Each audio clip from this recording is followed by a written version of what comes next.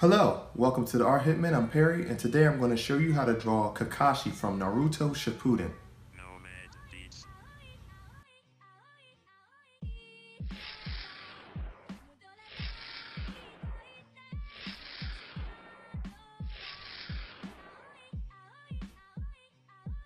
Alright, now for Kakashi, we're going to come down really low on the page with his head. And the reason being because his hair is styled in such a way where you don't want it to go off the edge of the page. So you're going to come down, say about maybe 3 inches down, if you want to be accurate. 3 inches down on the page. You're going to divide the page in half.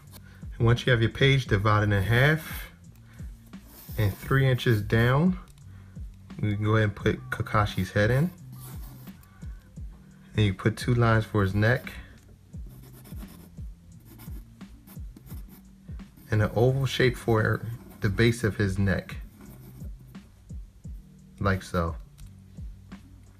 Now, as usual, or as I like to do it, you want to measure the top of the head and the chin with the index and thumb and place it to the left, mark it, do the same thing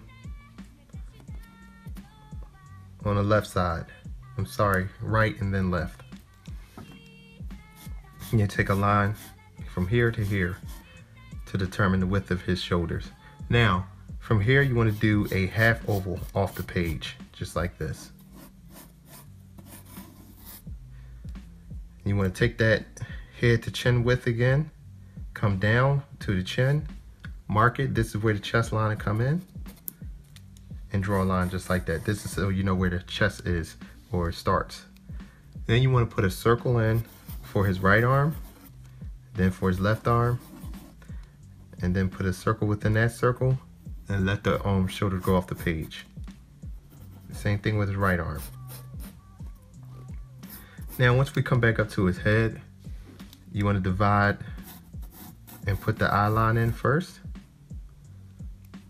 Then you want to start with his headband, which comes on the side of his head like this. So you put 2 lines in, one on each side of his head. Then you want to take and go half to the side of his face. Do the same thing from the top and meet the other side. And you should have a like this shape here. And it should be lopsided on an angle. Now when you're working on his hair is going to start up with 1 spike here and come back down and stop. And the way I do this is I actually do 1 arc for the actual head. As you see it here, we started here. And you want to do another arc just over top of that where the spikes are going to come off right here. So you see 1 and then 2. This is so that you don't have the spikes too close to his head, make his hair look shorter than what it really is. And then that way you know where to end the spikes. So you want to come up and put another spike, spike number 2. Okay. Then spike number 3 is going to come over like this, where the center line is, stop. Then you have spike number 4, slightly on the angle. Then you have spike number 5. It's going to come off the edge like this. Then you have spike number 6. I'm gonna stop here because the other finer or smaller spikes, they come actually over his headband. So you want to have a spike that comes down over that like this. Then there's another one that comes off of it like this. And then there's one in the middle in between here and here. Alright, so now you should have his speed to have his hair in place here. Now once you have his hair done, we can move down now and bring the bottom part of his face in. And he has a flat chin, but it's very small, like this. It's not a wide chin. And just bring the other side in just like this. Now you want to put his right ear in and come down just like this. Now for his nose is going to come kind of midway, right in here like this. And right at the bottom of the ear, you're gonna come up to the center line and then come down like this, just where his headband is or meets. Now you're gonna put his eye in. Now for his eye, you're gonna come in like this, come straight over, and you're gonna put his iris in, or retina, just like this. And then put the bottom of his eye in. Now he has kind of like a lax look, so you wanna have a line come up like this and then down. And his eyebrow kind of peeks out the edge of the mask like this.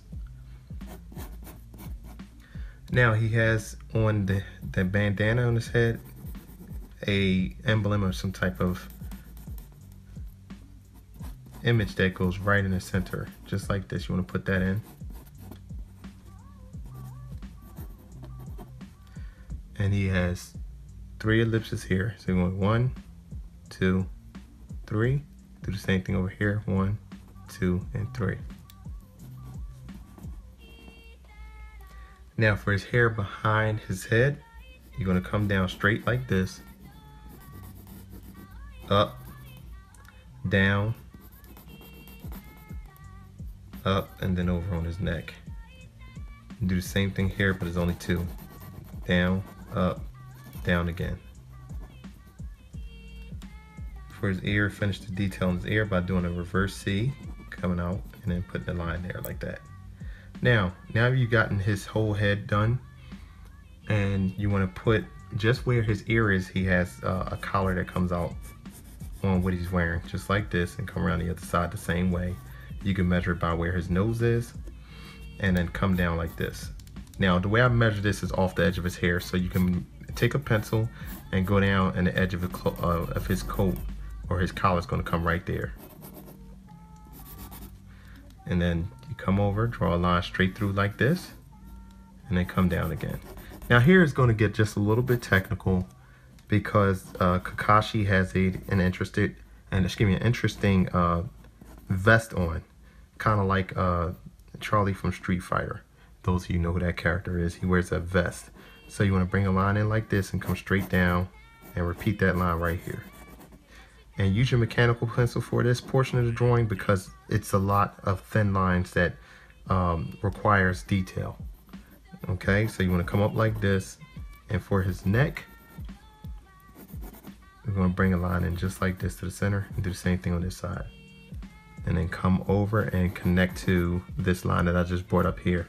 Now for the opposite side is the same thing. You repeat the same process. Bring this line straight down. Make sure with this pencil that is aligned with this, and you can rough that in if you know, to make it simpler. Put 2 lines in the center just like this, 1 and 2. Come up on this side. Do the same thing, repeat that. Had a line come up here, and his shoulder blade come in like this. And actually want to make that even with the other shoulder, so I'm going to erase that line and then come down like this.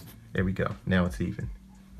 Now after that, the front of the vest, you're going to bring a line down like this, then a line down like this, and you want it to come from the edge of the inner part of the collar, and then just come around like this all the way off the page. Same thing over here. His vest is open in the center. You want to repeat that line right here and suggest that, and do the same thing over here, but make that line complete, and then come down and stop again, just like that. For the right shoulder, you want to come over, stop, and you want to, where I have this circle drawn here, you want to have a line come down just like this underneath that circle. So this whole piece right here is going to mimic where this circle is for his shoulder. And the reason being is because he has shoulder pads on the vest.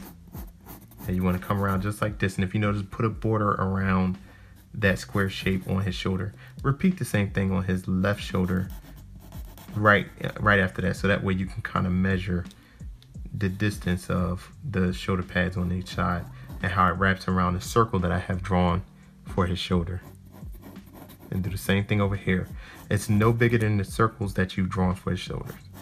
Or I should say, you could use the circles for reference points. And if it's a little smaller, you can always make adjustments later. Then after that, you want to come straight down with the edge of his vest like this, and do the same thing over here. And he has a button here, so you want to come up under here and go a little darker and make a button there, and then do the same thing here. And for his shoulder, it continues out like this and comes straight down. Do the same thing here. And he has like an outer ring on the outside of his arm here and here. What you want to do is you want to make almost like a line that goes on a slant and curves and goes around like this, almost like you're going to do a spiral, just like this. As I follow my pencil, I pull back, then there's an end that comes out like this, and then it connects like this in the front, and there's a closing to it that goes like this, and there's an opening there too. Excuse me, I'll erase that there. And it comes around like this actually. Okay, so if you've drawn up to this point, we've gotten there. That means you drew Kakashi, and at this point I'm going to clean all of these different things up that you see, finalize the drawing, and that'll complete the drawing.